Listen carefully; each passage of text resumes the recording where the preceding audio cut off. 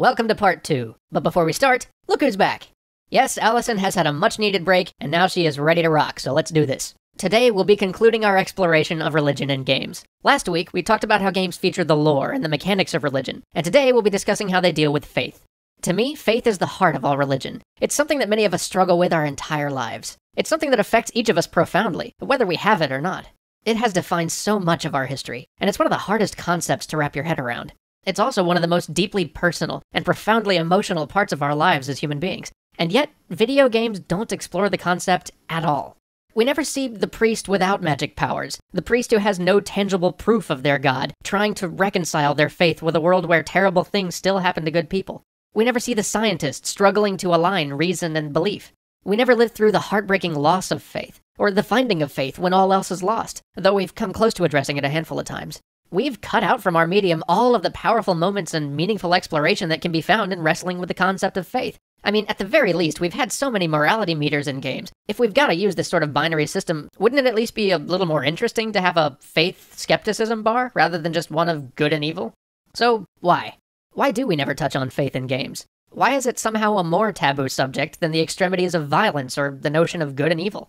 It's hard to say, but if we're truly being honest with ourselves, it's due in part to the fact that within our community there is some hostility toward faith. And to be fair, people claiming to be of faith have shown us a fair amount of hostility as well in the past. But this is just silly. All reason is based on faith. All logical systems, by necessity, have to start with a group of postulates that have to be taken on faith.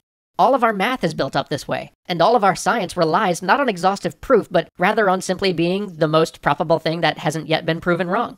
At the beginning of the 20th century, some very rational people, atheists, skeptics, and agnostics, believed that we were only one or two problems away from solving all physics, from completely understanding everything about how the physical world worked.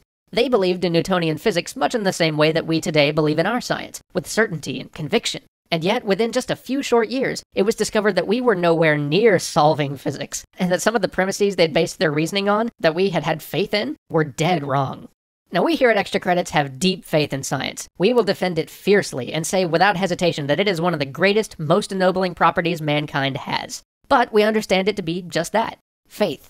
The only difference between science and religion is that science takes faith as a starting point, whereas for religion, faith is the central tenet. And we can argue the merits of both approaches till we're blue in the face, but as a community, even if we've had bad experiences in the past with specific people claiming to be of faith, we shouldn't have a knee-jerk reaction to the concept of it, or reject it out of hand without being willing to explore it at least. In fact, because of its interactivity, we have perhaps the best medium there has ever been to explore faith in an honest and open manner. Not telling anyone what to do, but rather truly letting people work through the subject for themselves.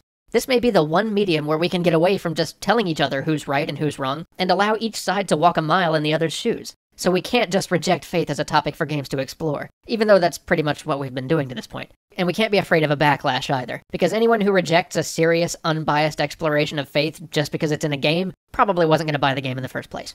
And on the most practical level, where we reject this theme, I think we cut ourselves off from some seriously epic games. So there you have it, our exploration of religion in games. I hope breaking it down into 3 sections and exploring how games address the lore of religion, the mechanics of religion, and the concept of faith helped to provide some clarity on the topic, or at least gave you something cool to discuss. But please shoot us your thoughts, and pass along your suggestions for games that are doing this well. And with that, I just want to end with a quote from Einstein, as he was a man that kicked down the doors of faith for both science and religion, and yet was a man of great faith himself. The most beautiful and most profound experience is the sensation of the mystical. It is the sower of all true science. He to whom this emotion is a stranger, who can no longer wonder and stand wrapped in awe, is as good as dead.